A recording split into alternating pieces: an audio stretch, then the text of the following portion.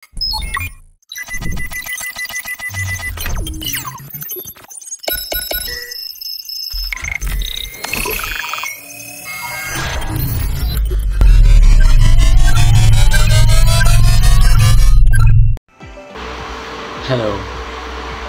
my name is Premkumarr Krishna and my partner teammate is Jevintran. So today we both gonna present about power system in Malaysia.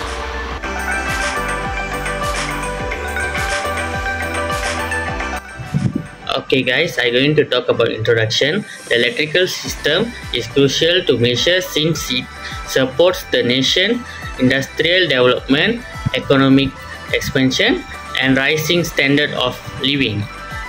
The sector comprises several entities involved in the transmission, distribution and utilization of electricity with the aim of ensuring a consistent and predictable energy supply throughout the nation. Now I'm gonna present national grid system about power system. So first, national grid system is a system of generation, transmission and distribution of electricity covering larger network across countries or continents. Second, national grid system ensure a continuous availability of sufficient energy supply for all consumers with adequate margin between supply and demand. And then the third one, national grid system also develop and maintain efficient, coordinated and economical transmission system for bulk delivery of electrical energy. Here, another one of national grid system. You got three main things. That is generation. Generation is process of generating electric power from sources of primary energy. The second one is transmission. Transmission is process of delivering generated electricity. It's usually over long distance and to the national grid system that populated areas. And the third one is distribution.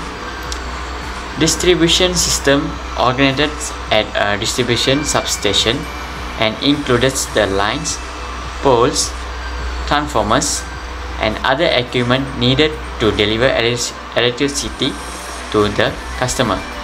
So such as got a commercial customer and industrial customer. Load analysis. The power system in Malaysia refers to the total amount of electricity demand from consumer, including residential, commercial and industrial sectors as well as public infrastructure. It is crucial metric for power utilities and grid operators to ensure a stable and reliable supply of electricity to meet the country's need. So power plant is 12 kV. So setup transformer, high voltage transmission line is 400 kV kilovolt. Step down transformer substation 13 kilowatt and step down transformer is 240 volt. Types of generator in Malaysia. You got four main examples, and the first one is natural gas generator. It's a generator harness mechanical energy fueled by natural gas, in this case to create the electricity. The second one is coal fire generator. It's converts chemical energy stored in coal successfully into thermal energy, mechanical energy, and finally it's get to electrical energy. And the third one is hydroelectric generator.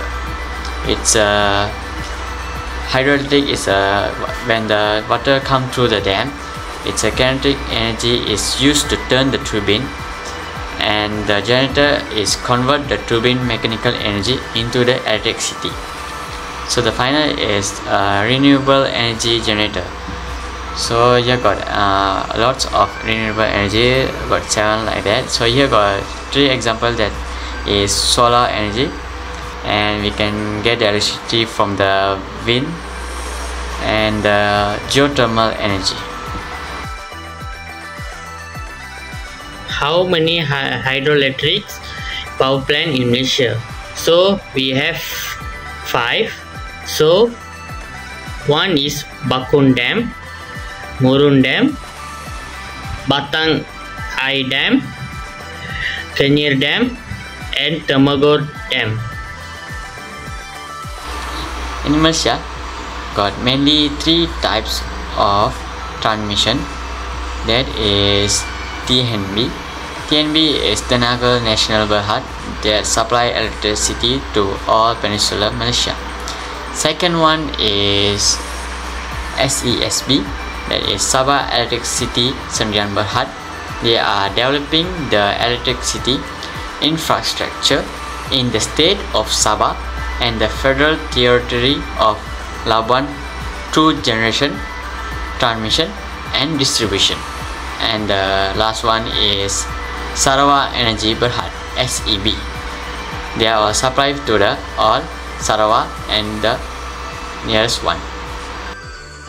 Conclusion: Malaysia's power system is dynamic and ever-changing due to the country's need for a consistent, reasonably priced, and environmentally friendly source of electricity. It is crucial to address issues like energy security, environmental sustainability, and grid reliability as the nation develops and updates its infrastructure. Malaysia has the potential to develop a robust and effective power system to accommodate its expanding population and economy by implementing cutting-edge technology, modernizing transmission and distribution network, and allocating resources towards renewable energy. Thank you.